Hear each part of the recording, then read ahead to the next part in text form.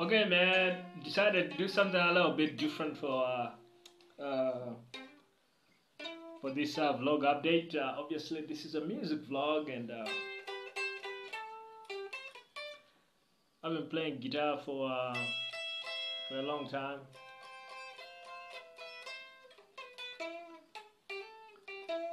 And I think I always had a fascination with the music from very early on. Um, so anyhow, let's talk a little bit about kind of like I thought I'd actually share just what's my favorite um, guitar music scale. When you start out on guitar, a lot of the things that you learn are gonna be like pentatonic stuff. You're gonna learn a ton of that.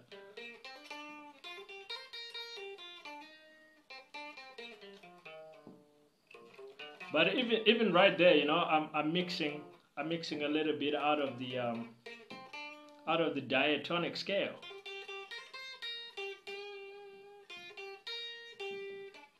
And to me, that's just natural. To me, that's a big giveaway right there. When I'm playing pentatonics, I can always kind of see the diatonic side as well. At least I hope I do.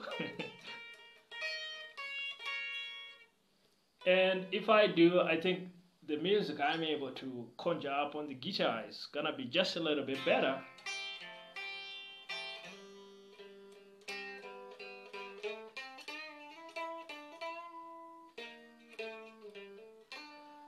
Just because like I can see a little bit more, I'm aware I got a few more notes. So the diatonic scale um, obviously has a few more notes than the pentatonics. Pentatonics are a little bit nice and simple, um, just kind of really tasty. Um,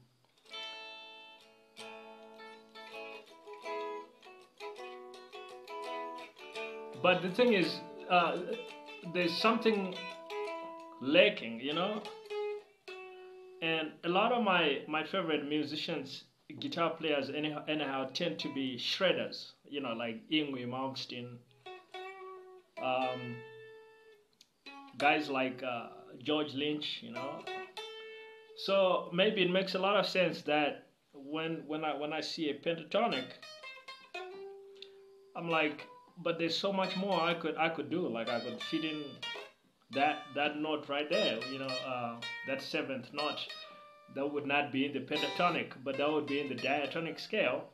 And so if I'm moving up or down the fretboard, I got all these other notes I could use. And if you listen to the shredders, they're moving really fast up and down the neck, And sure, you can do it with pentatonics. You can do it with the blues scale. Uh, but that's where actually knowing the full diatonic and being really, really comfortable with it is so useful, because then you can do whatever your mind wants to do, whatever your fingers find around you. Pentatonics are really, really useful for sounding good without putting too much effort into it. Diatonics, obviously you have to spend a bit more time learning it, but I really like it. So that's my music vlog update for today.